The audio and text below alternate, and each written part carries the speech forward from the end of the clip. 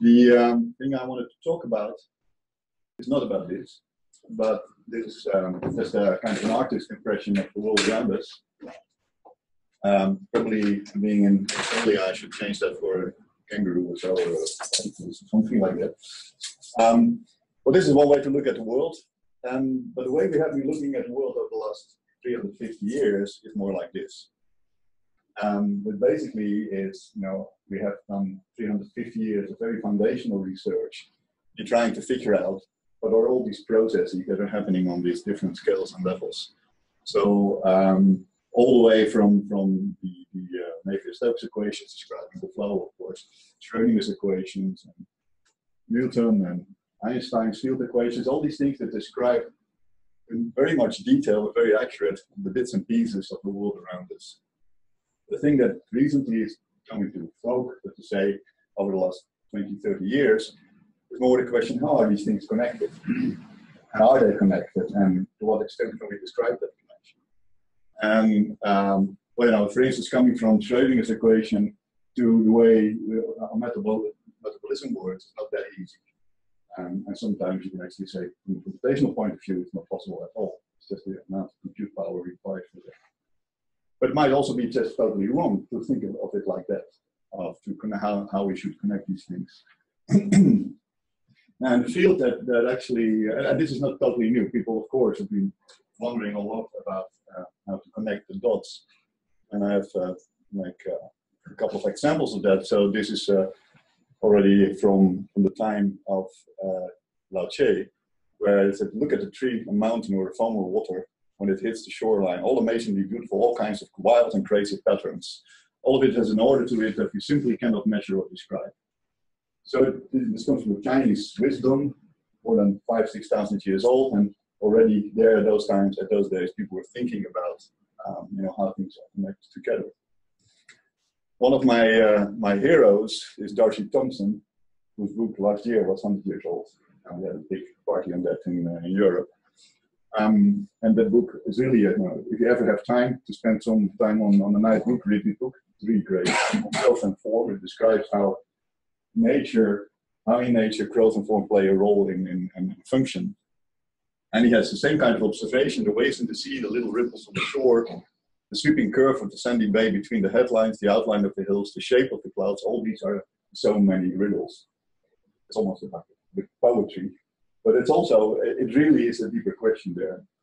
And then, of course, Richard Feynman had the same kind of observation, where he said nature not only uses its longest thread, it uses only the longest threads to weave a pattern, so each small piece of a fabric reveals the organization of the entire tapestry.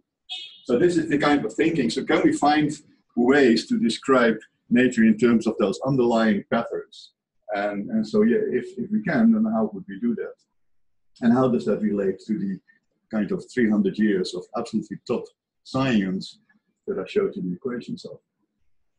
Now, I'm not going to give you an answer to that because it's way too complicated, way too complex. We don't know. But it's an area that is very much expanding in academia nowadays. And that's this area of complex science or complex systems.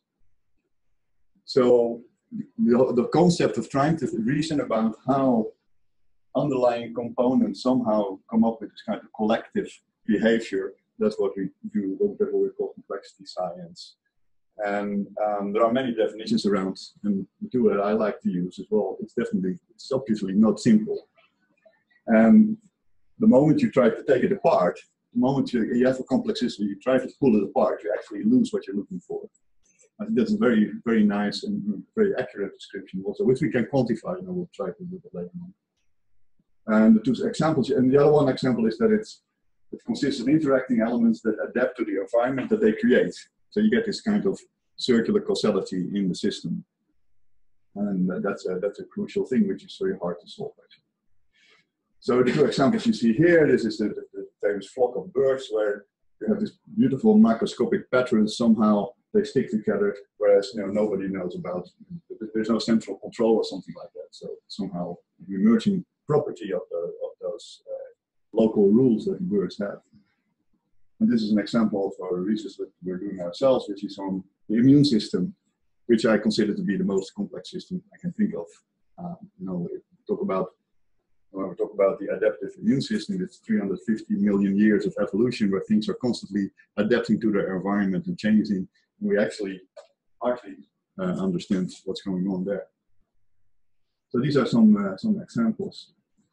And the characteristics I'm talking about is that there is no blueprint, there is no mastermind, there's not someone that that tells, I don't know if you can see that these kingpins are moving in some kind of lockstep through the system.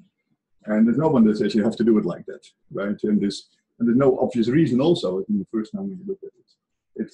It has this kind of collective self-organization going on. And of course, we think and we believe that this has been driven by evolution and adaptation. That we evolve, they evolve. This actually, if you do the calculation of these penguins, then you can actually show that this way they conserve heat much better than if you do just a random walk there. But yeah, explaining things like this, I don't know. But it's spectacular that it actually happens, and that it somehow, so they do communicate things. There is information going on between those animals, and then there is some kind of training or whatever somewhere in their genes. But that didn't happen just like that.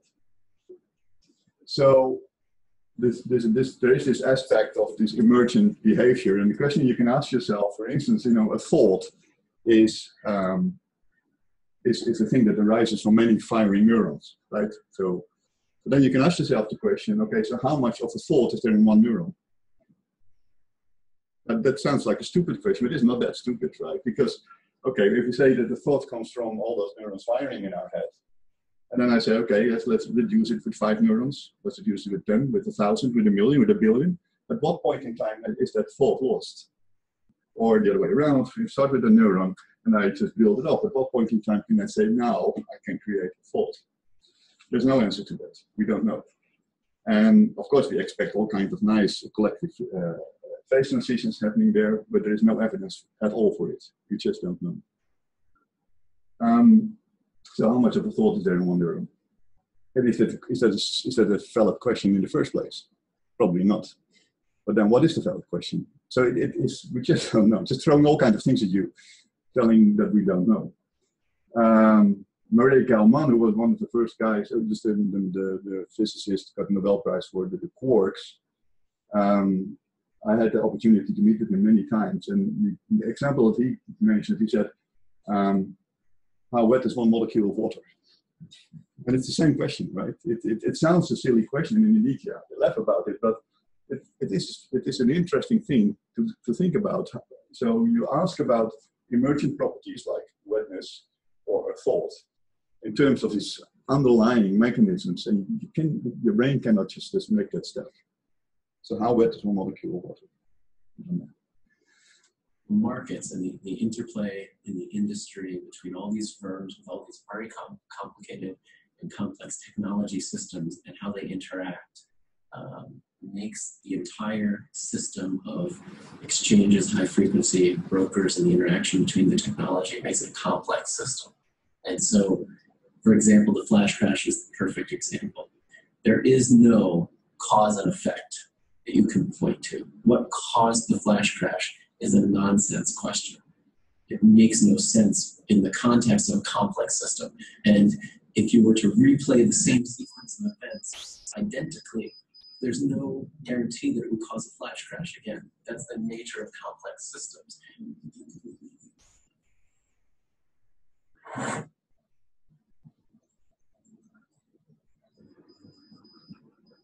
Is it the correct remark that a lot of insiders don't understand the markets? I don't think anyone understands what's going on. I think that's another quality of complex systems, that they're kind of beyond human comprehension. Well, that's pretty sobering, isn't it? Kind of behind human comprehension. So anyway, yeah, so this is a very nice example where indeed in minutes, about $800 billion just evaporated from the stock market. And the explanation behind this, I don't know how much you know about this, but is because you have these trading algorithms that copy each other's behavior. So you get a cascading behavior. So one algorithm starts to sell something, another algorithm notices it starts to sell, so then I should sell. And no people in between anymore. So within minutes, actually, nowadays they're doing trading on the edges of like milliseconds. And that's the reason why they wanted to bring together the stock market with places where actually the trading, where the computers are standing. So they have this very high connection now. Just to be able to do trading in such a short time. And the point is, we don't know what's happening anymore. So yeah, we have to get a better understanding of these. So the examples that I was mentioning, well, this was a long list, of course, but these are the examples that you might not have thought about. Like, for instance, cities. Cities are considered to be a complex system. Why? Because they have this, if you take a city apart, if you look at one component of the city, you actually lose what you're looking for. You cannot understand the social, the cultural, the economic infrastructure, and you're from looking at those components. You really need to look at the whole. So, for instance, now in Singapore, we have a lab consisting of about 200 people that just look into concept of complexity for cities, for future city laboratories. And of course, the immune systems I mentioned, and all the other examples. And the Internet of Things, I think, is also an example like that. So that's what we think are complex systems, and where we try to understand. And it was this fellow that said in an interview not so long ago, that he said that the 21st century will be the century of complexity because of this need to understand when we are with more people, more components, more devices linked together in one organic thing. We need to understand what we're doing. We need to understand what we're building, if you think about the Internet of Things, or at least try to get a bit of a grip on it. So an important thing to point out before I go and talk about some of the details is that we're not talking about chaotic systems, we're really talking about complex systems. And of course, in chaotic systems, you all know that the main thing is that a small deviation from the initial conditions will diverge in a massive way because of the nonlinearity in the system. So if I replay that thing, so if this guy would just hold this, 1 billionth of a centimeter to the left or to the right, that will have a massive effect on the patterns that will be generated here. That's what we call deterministic chaotic system. And the characteristics of those are that are deterministic, because I can replay it again if I would know exactly that number. It's low dimensional. And the uncertainty arises from the practical inability to know exactly those initial conditions of the system. But if we talk about complex systems, well, these are non-deterministic, and they are high dimensional. We're talking about a lot of components and interacting in a lot of different ways. And the uncertainty is inherent in the system because of this concept of emergence. You get these new characteristics out of the system that you cannot predict from the lower aspects of the system.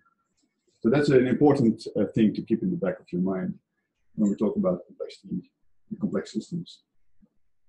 And a much quoted thing, which I think to some extent is really relevant to mention, is that this complexity, well, it doesn't happen when things are totally ordered. If you have like a crystal, it's a totally ordered system. Give me a crystal, I can describe, in terms of information theory, I can describe exactly what is the content of that crystal and how is it, even over time. And if I go to a very chaotic system, I actually, so this is actually a boring state, right? So there's not much happening here.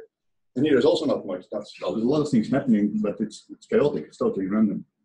And the interesting thing is just in between. In between, there's something happening where we get this kind of pseudo order that evolves over time. And that's why people try to think of complex systems that behaving somewhere in between that order and that chaotic state.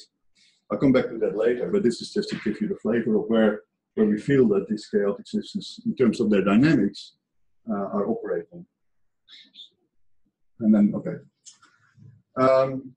So what these systems have in common, all of them, and I think this is a very nice way to state it now, is that the states of the elements, there's a lot of elements that are interacting with each other, and the state of the element are changing over time, but also the interaction is changing over time. So it's a co-evolution of states and interactions. I think that's the best description concise description I can think of is a co-evolution between interactions and the state of the elements and the interactions. And what they do is somehow, the way we want to look at it is that they store, exchange, and process information. So this is kind of, we can look at it in terms of energy, we can look at it in terms of whatever. But the way to describe it, we feel, is looking at the way those systems store, transfer, and process information. So the question is, can we predict the future? Because we feel if we can predict the future, we understand things. Rather than machine learning, I don't know if I'm going to say this. In machine learning, you think you understand it if you can predict the past. I'm pretty happy to have a barber discussion about machine learning. Yeah, okay. So can we predict the future? There's an interesting thing, which is this so-called causal asymmetry. So prediction is difficult, especially about the future. But is it? Is it really? So if I have a glass of wine in my hand and I drop it on not on this thing, but on a hard floor, concrete floor, I can actually in advance predict how it will fall apart. You know, it takes a lot of computation, but I can probably do that. On the other hand, if it's laying there and David would walk in and sees this mess here, how would he reproduce from that mess that glass? He needs more information. And this is a general thing which we can prove.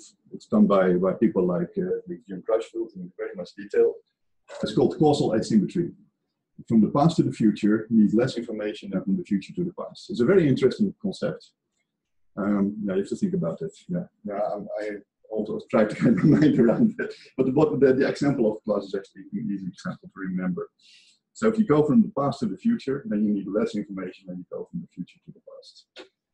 So David walking into this room needs more information to describe what the state was of that glass than me describing what the state of the glass will be when I drop it.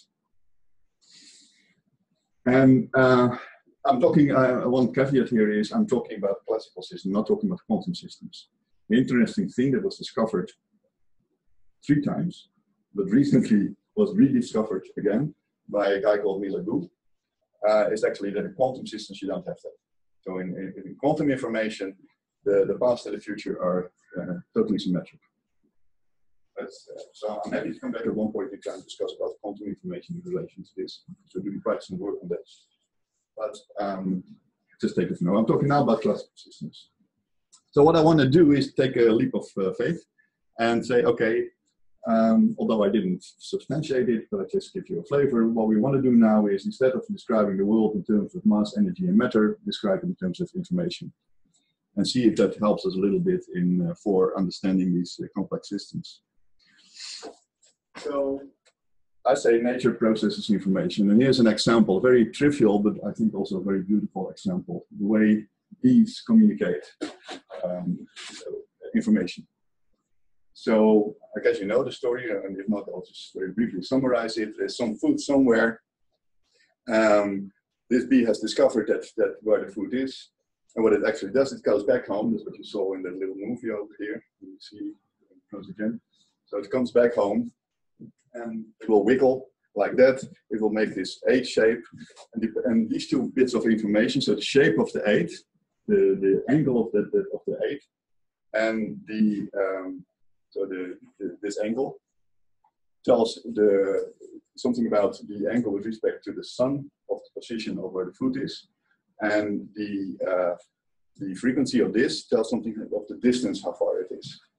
And these 2 together are a unique indicator of where the bees can find the food. So what happens, this guy flies back home, he wiggles his thing, he dances his dance, other guys follow his butt, and then they say, okay, I got it, and then they fly up and get food. And so that's information processing, because you can actually do a simple calculation, and what you find there is that before the dance, they have about 24 bits of uncertainty about the angle and the direction. If you want, I can explain that later, but it's 24 bits. And after the dance, then of this forage B, 16 bits of uncertainty are left, so 7 bits are being transmitted. So this is a way, it's just another way of looking at things that we've been kind of staring at for some time. And just using Shannon information theory, we can calculate how much bits are transferred in a system like that. Now, we've been doing that for many different cases, and I make it a hobby to try to do that with all kinds of natural systems. So here are two examples what we did. This is work we looked at, this is one of my PhD students, where we looked at the formation of stalks by bacteria. So this is a simulation, but we did do a simulation to validate, and we validated the simulation against the lab experiments. And for that, we can also calculate how much information these bacteria are transferring between each other and how relevant that is.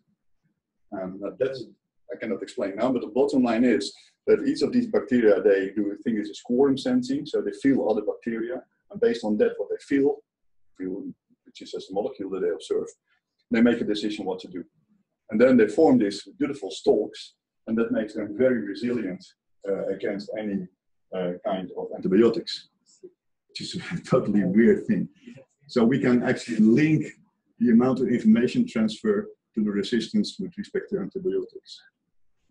And this is work that I did before, where we look at the amount of information that the HIV virus plugs into the human immune system. And so we can also quantify that. There's no real use of it, but it's fun to actually calculate it. What's that? As long as you don't have HIV, it's fun. Well, luckily it's not a deadly disease anymore for us. So nature processes information. I guess I gave a couple of examples about that. And the interesting thing is, so did you know that your body, every molecule in your body is replaced every year? So within a year, every molecule in your body is being replaced. It's been tested a couple of times, many times. And so the interesting question is, of course, and somehow the new molecule finds its way again somehow. And although when I look into the mirror every morning, I think sometimes it makes some mistakes, but the bottom line is clear. It's somehow, so there's memory in the system, and there is something that structures that information. And okay, what is that something? So the bits and bytes in your body, they calculate and maintain its own structural integrity, which is again kind of a complexity way for looking at things. So there is this information, somehow this information, there is an information storage in your body that helps to maintain that structural integrity. And this is the idea that's behind that. That underneath most of the complex systems, well, I would say almost all complex systems we see, there are networks. And this doesn't mean that these are like physical networks. These could be virtual networks. They could be mathematical networks or abstract networks, if you like. And I'll tell you later what I mean with that. That store the information and that take care of the interaction and exchange. So a few words about networks for those who haven't looked into that before. I'll cut very quickly because it's relatively straightforward. This is a high school dating network. So this one was done in the United States, and they asked over a period of 3 months who was dating with whom. This could be just romantic, it could be sexual, it could be anything. The blue ones are the boys, the red ones are the girls. And there's a very active boy here. I knew you would. So there are many interesting aspects of this. Of course, you see this guy who's very active, behaving like a hub in the system, if you like. There are connectors behaving, connecting paths together. There is this thing that imagine you carry a virus with you, it might actually bite you in the back. Right. So there are all kinds of interesting things you can look at. the point is, within just this one graph, you directly understand what I mean with the network, what I mean with how information or viruses or opinions or whatever go along the, it's directly clear. That's a nice thing of this example. Now, there are a couple of interesting things to mention here that people discovered from those networks. And let me see. So this year, 20 years ago, Page and Brin, they came up with this page ranking algorithm that we all probably know. At that time, they were calling it the backrub algorithm. I didn't know that, I just backed it up somewhere. They called it the backrub algorithm. Eventually, it was called Google, of course, but at that time, they were calling it backrub algorithm, which was basically making use of how links are pointing to a document and valuing the link depending on the value of the place where it came from. So it was already a kind of networking approach to things. And then Duncan and Watts, almost I think it was the same week even, they came up with this small world concept. And small world concept is this 6 degrees of separation concept that you know. Basically, this means that within 6 handshakes, I can reach everybody in the world. So I can shake your hand, and you know someone shaking hand, etc. That way, we reach within 6 handshakes everybody in the world. So that's me at some point in time. I met with this fellow. Sorry to say, that's Medvedev, at that time president of the Russian Federation. So I'm one handshake away from him, and he was 1 handshake away from him, so I'm 2 handshakes away from Barack Obama. And if you shake my hand afterwards, then you're 3 handshakes away from Barack Obama. And now, and the funny thing is that it has been tested in many ways, and for these physical connections, I should say, particularly for these physical connections, it really holds 6 handshakes work. So that means that says something about the topology of the world in which we live. It has a 6-dimensional space, right? It tells something about the topology. If you would do this in a virtual world, it's actually much smaller, but for the physical world, it works like that. Okay, so that tells us something about the topology that is underneath the way we are connected in the world.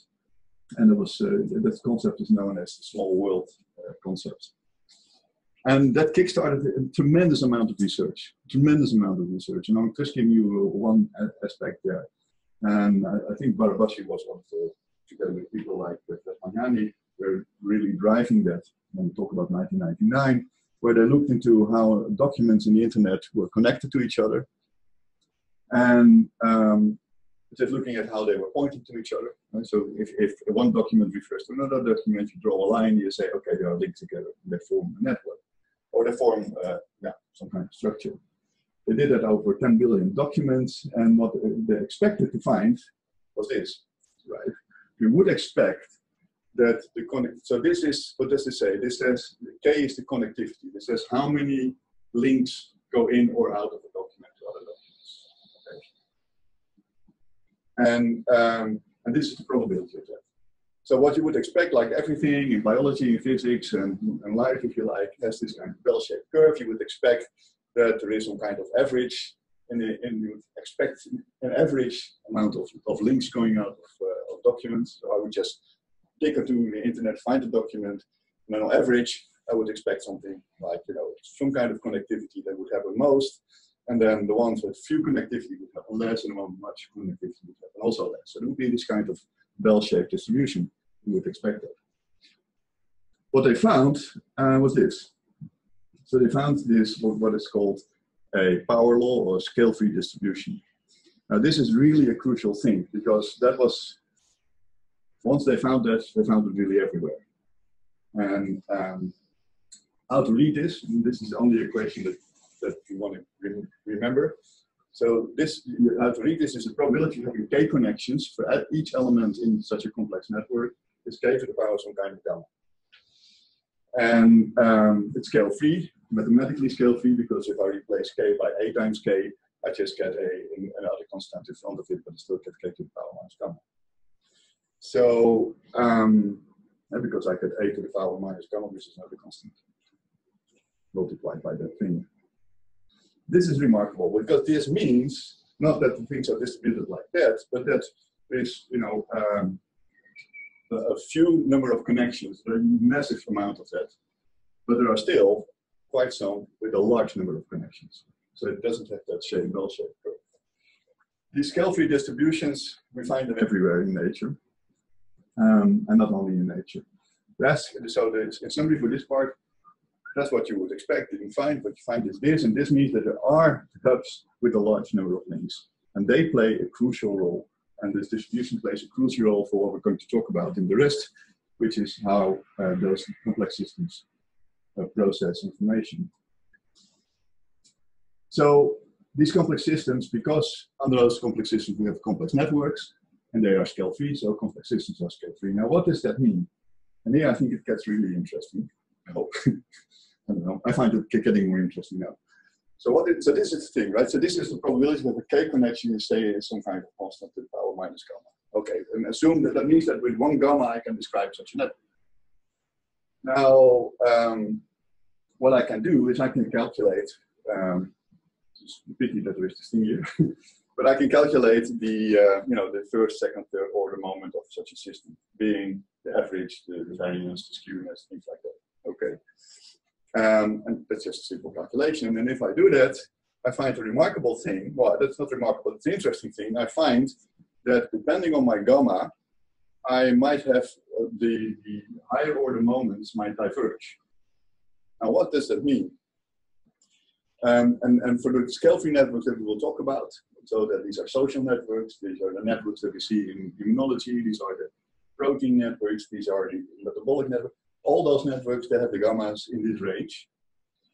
And for that range, that means that where n is 2, which is my variance, that actually it will diverge. So that means that networks that have this structure, this structure, that they actually do not have an average, or it's 0 or infinite. And they have an infinite variance. Now, assume that that's true. Well, it's true. Then it has a consequence. The consequence is that the higher order moments, they diverge, okay? And that means that there is no average and or an infinite variance. And that means that the more data I throw at those systems, the more exceptions I will introduce. And that means that my learning algorithm will not converge. And this is a big step. The bottom line here is, if I don't have an average, how can I learn? Right? So if I would like to understand an evolving complex network, I would measure things from that. I cannot, and it doesn't have an average. So how can I make an algorithm that trains, because you have to train against something. There's nothing to train against.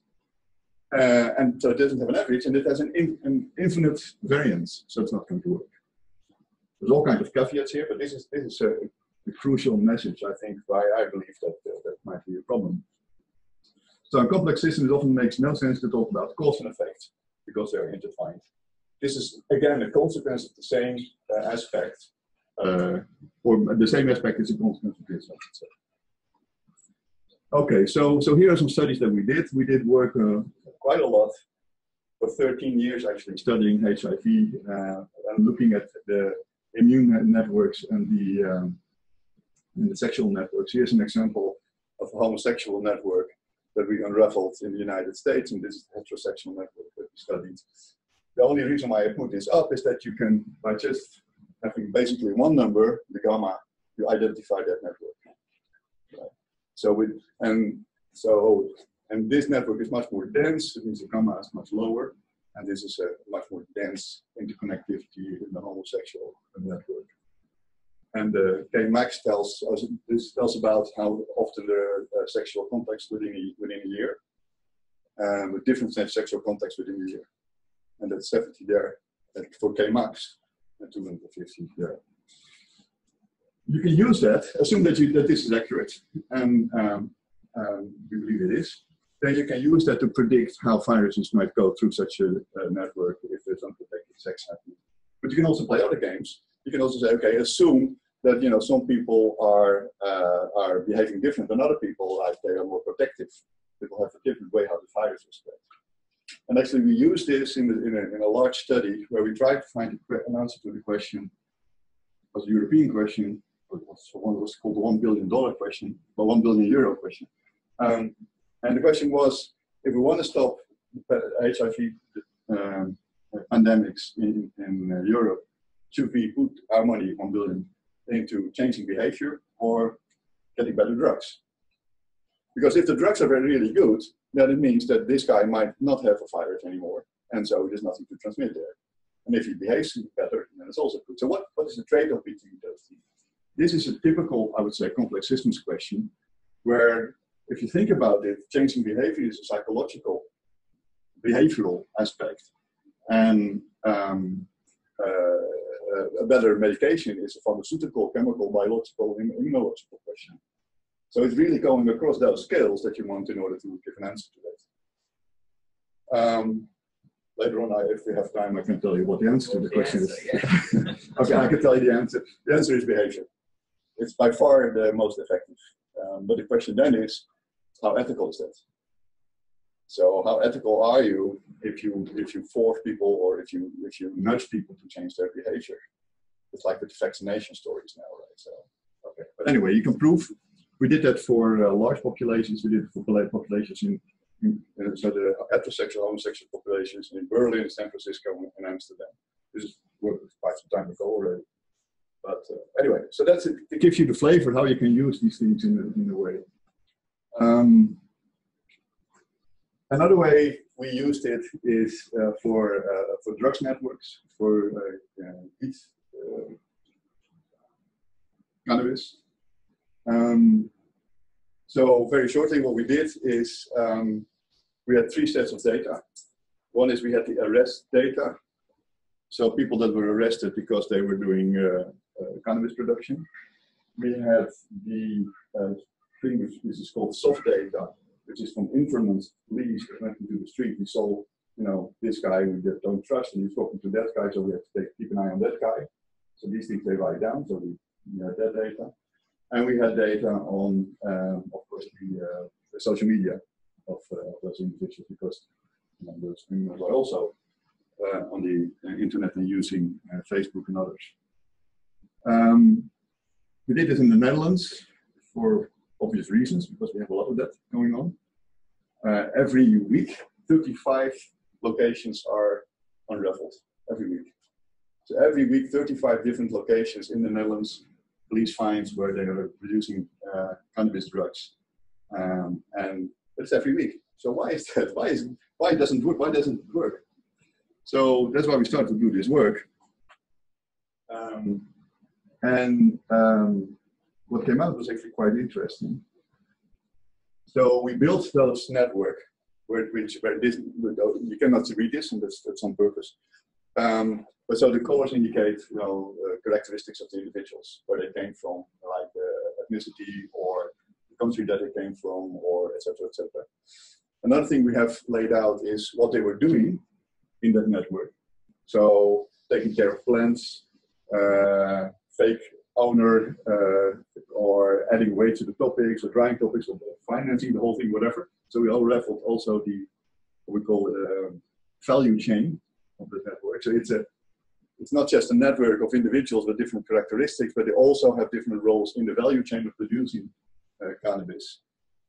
And then if you do that, then you can actually play games. So you can now say, okay, what would happen if I do what the police is doing, which is taking out the kingpins? So what they do is they take out the hubs of the network. So they identify the individual who's most connected to other individuals in that criminal network, right? And they take them out. So we could replay that in our simulations. And the funny thing is, if we then measure the efficiency of drug production, it actually gets better. So if you take out the kingpins, the network gets better. And that's the reason, and we're pretty sure that that's the reason why we keep on having those production networks in the Netherlands. This is work we published, I don't know, 2 or 3 years ago, I think, 2014. Oh wow, that's already 5 years ago. But the good news is that in the meantime, they're actually using it. So, and they being the police, and now also Europol is using it since a year. Europol is using these simulations to actually see what would be a better invention. And I'm not going to give you the answer. This is just a homework. So what do you think if I should not take out the kingpins because the network is better. But why it is another question. So maybe that's question one. Why would that be? And the second question is, what should I do if I don't take out the kingpins? I'll leave it for you to think about that, to read, whatever. Okay, that's a video. So I'm almost getting to the point. So what we're talking about is how the way I want to look at these things is how information goes through those networks, right? So again, we now know what complex systems are. Underneath complex systems, we have complex networks, and there's scale view behavior. And what we want to do is understand it in terms of how information flows through those complex systems. And so we did a couple of things there, and we had two what I think are relatively fundamental discoveries that I want to share with you. And what is this? So what we did is we looked at all kinds of complex networks, and all kinds, I mean with different gammas, right? So it can create, there's a real life networks are all between 2 and 3, so I just create a network with 2, 2.1, 2.3, etc., right? And not create one, because for every gamma, you can create zillions of more or less different networks with the same gamma. They can have different cliques, they can have different in-betweeners, all kinds of different characteristics. So I did a massive amount of calculations there. We creating all those networks, and then what we did, we put on those networks, we had to come up with something that says, okay, this is the way information is flowing through the network. So we put little, like an Ising spin, I don't know, maybe physicists will know, or Ising spin. So what we do, we put little magnets on each node, right? Little spins. And so the magnet can be parallel or can be anti-parallel. And then we say, okay, what happens if we flip the spin here? How will that affect, how will that information change? Can be an opinion, can be signal.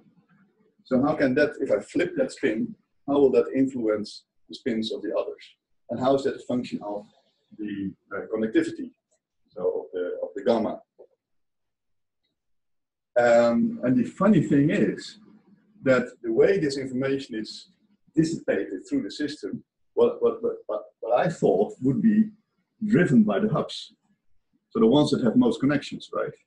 So I would expect that the one who have most connections, so that are people that are sitting here, which have the highest set of, the K is at maximum.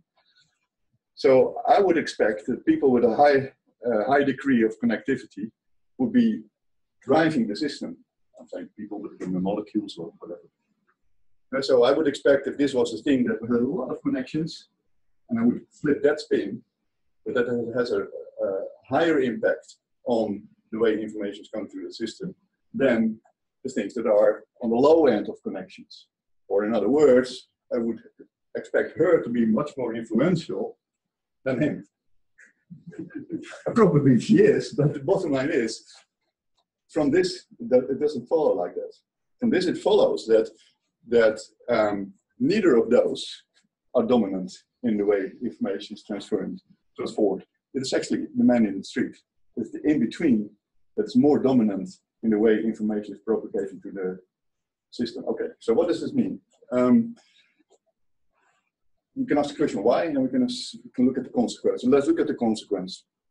This means that an opinion change of this, for people, this kind of connectivity has less effect on the system than an opinion change of people in this part of the system.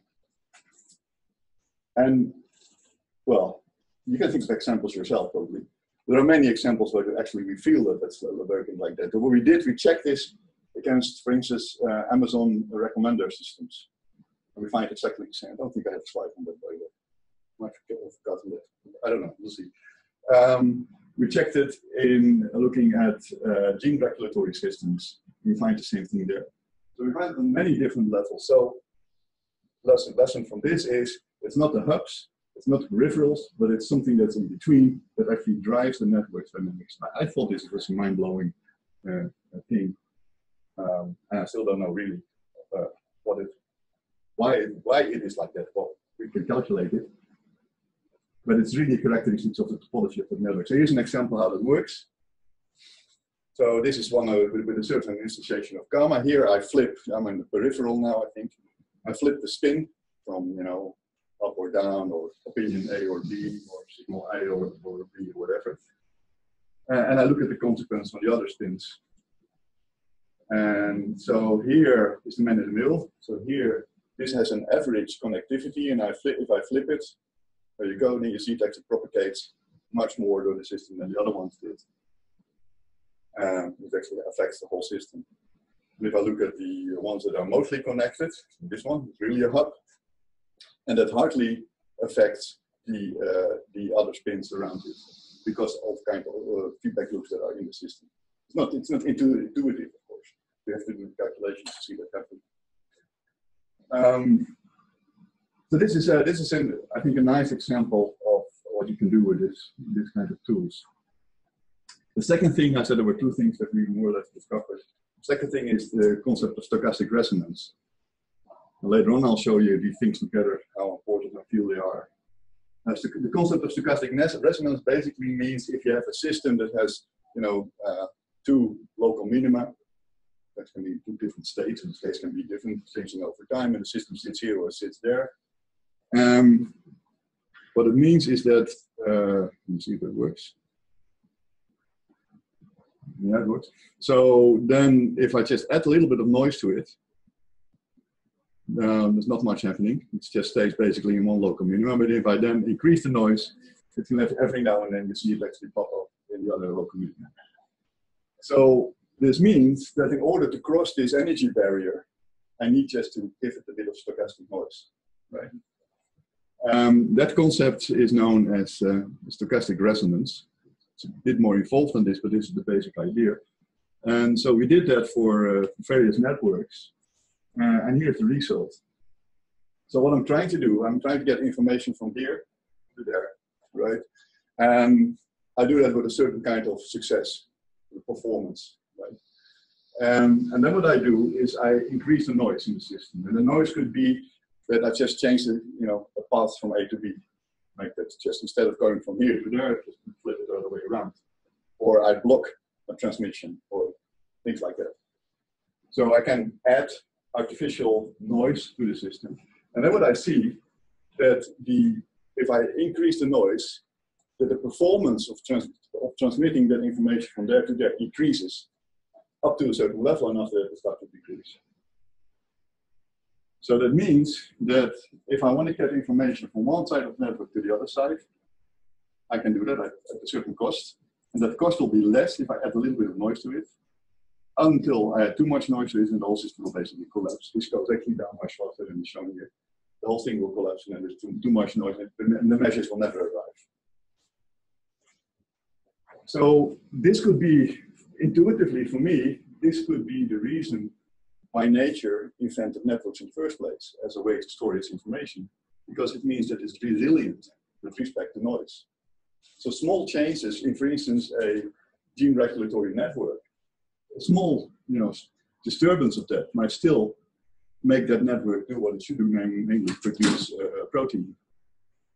Right? So that, of course, if there are too many disturbances, it won't work, but this is the idea. So I thought that was an interesting thing. So this was basically the story. Now I'll just kind of out of the loop from other things. So where does all this information come from? So everything is information being shared. We think this goes through complex systems. They are resilient with respect to noise. They are driven not by the hubs, but not by the peripherals, but they're driven by the man in the street. That whole system is constantly happening. So where does all this information come from? Well, ever since Sadiq Arnaud, we were thinking about information as linked to energy and entropy, right? So, and that actually, well, took about 250 years to finally have Claude Shannon describing that in beautiful detail. I don't know how many of you have really read this. Everybody uses his equation, but nobody really reads it. But if you read it, it's really, it's hard to read because the mathematics is kind of obscurely written, the notations are, but it's absolutely gorgeous. So the idea is that if all the things that we're showing, we can describe that in terms of Shannon's information theory. And we know that there is this link between information and entropy, right? So if things get more structured, if the amount of bits that I need to describe a certain structure is the information content of the structure, and that if that gets more involved, I need to have more information, and then I actually increase my entropy. So what we know is that this relation holds, right? Because just forget about this part, we know that delta S should be smaller than 0, because what we know is that the second law of thermodynamics, I think in the end the universe will die, you heat that. So the entropy keeps on increasing in the system, right? But it's of course driven, it's of course limited, if you like, by the amount of free energy that I have. Now, where does that come from? If I want to ask the question, where does information come from? So where does this energy come from if we look about natural processes that we are observing here, like the growing of plants or just ourselves? Well, that energy comes from the sun, right? All the energy that is actually pumped into the biosphere, it comes from the sun. So all the information, if you like, that we can register, that we see happening around us, comes from the amount of free Gibbs energy that is transformed into structures, right? So what we can conclude is that, and I like this one, so what we conclude is that nature transforms the Gibbs free energy from the sun into complex systems at the edge of chaos. Because if they are totally ordered, they cannot do anything. If they're totally chaotic, they also cannot do anything. You cannot process information. So they have to be at that edge of chaos. And then those complex systems, they use networks to register, share, and process the information. And all the while, nature is computing its own future. Because that's what it's doing. It's actually calculating its own, by calculating the next step, it's calculating its own future.